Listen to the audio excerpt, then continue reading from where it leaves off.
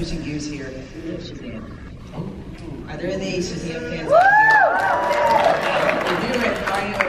What was it like being part of that? Seriously. Oh, I mean, that was a vacation. I was about to say.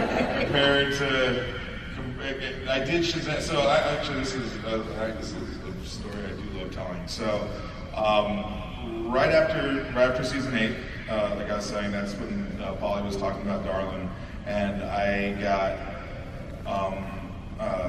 I did this audition, and they really liked me for Shaft, and you know, it was going to conflict with Darlin. And I already knew I was going to do Darlin, but I still had to say it out loud, and like I needed to hear it. And so I was talking to Pollyanna about it, and her,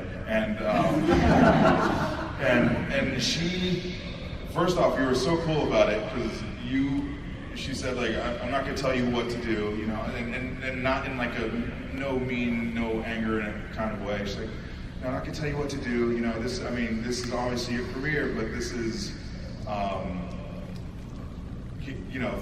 just think about what the projects are, you know, and you look at, you know, a movie like Shaft that has this, you know, way more money than they deserve, and way more money than it deserves, and hers where they pulled out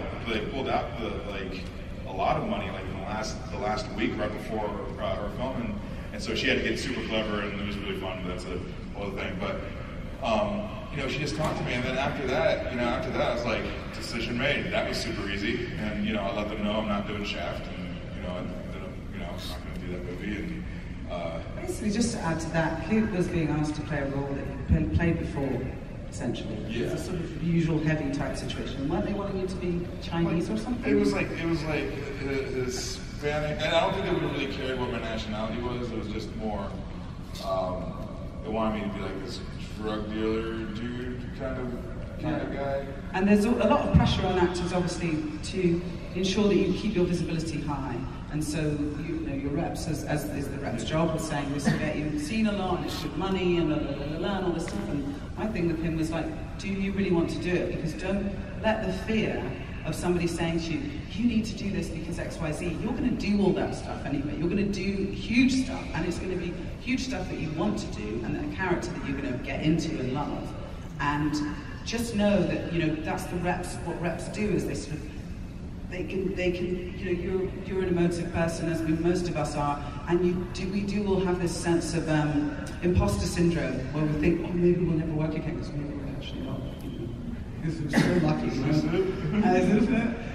So just know that in yourself, whatever decision you make, you are going to continue to work, you're going to be loved, and you're going to continue with a huge career. So this is not your last chance, right? Right, and it was I know the story's going to tell, and that's real. Yeah, it was just a super, you know, it just felt, you know, it was like one of the best pep talks I've ever had in my life.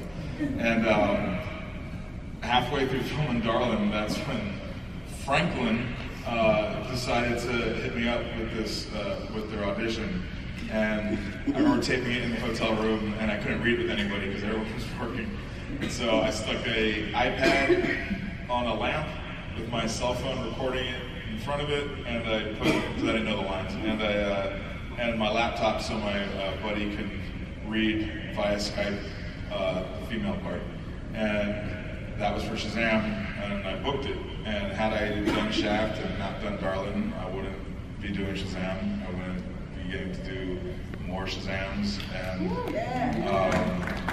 so it was just, what do you want to do? So it was her advice was like, yeah, thank you. You're welcome. It's be a counselor for all actors. Okay. Right? Yes. You're so good. All right, let's get